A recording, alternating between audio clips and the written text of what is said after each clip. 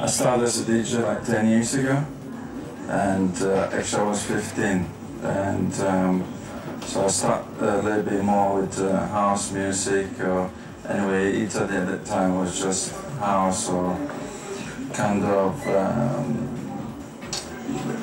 disco music, you know, and actually slowly, yeah, I got to know techno. After like 3-4 years, just a few records were coming, you know. And then I was traveling to find new music because I was not really happy about what I was playing. I thought it was good to do something more, not just DJ. I just tried to do it and to have something more complete, to express yourself in a better way.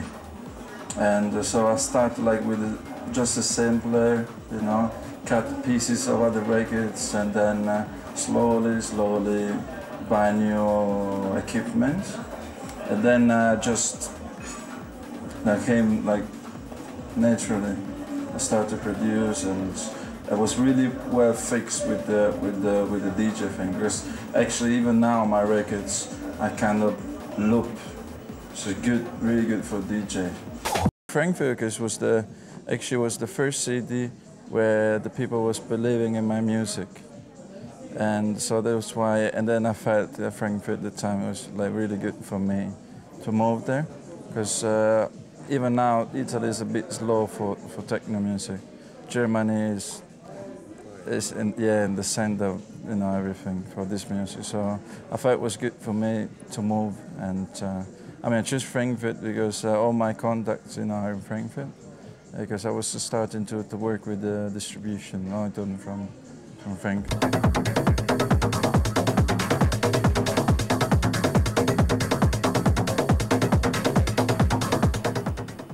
Well, I realized that after like two and a half years in Frankfurt, actually London is a bit more similar to Italy in a way. It's more things happening, you know. There are lots of Italian friends there, so just no really big reasons, you know.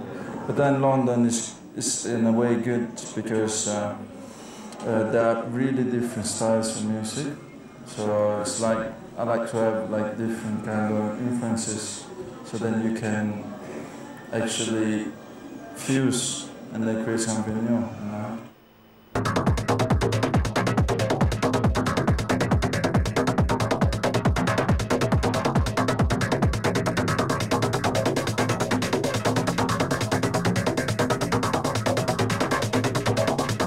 I remember a friend of mine was a DJ, and the father had the radio. That's why I get in contact with DJing and stuff. And I really liked, you know, to know about this. And so I was like 14. We went to the record store. Was like when I said they just mix records. I bought everything I liked.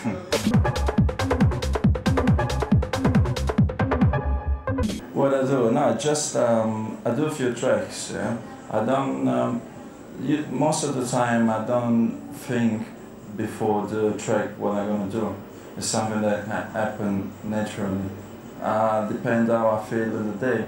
That's why I like to finish the track in the same day, even if it takes hours. It might be the day after I'm in another mood and I want to do something different. So, because I'm really fast to do a track now, because I really know the equipment.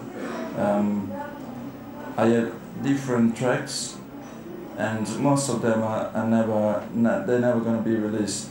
Just choose which one I think they're the best.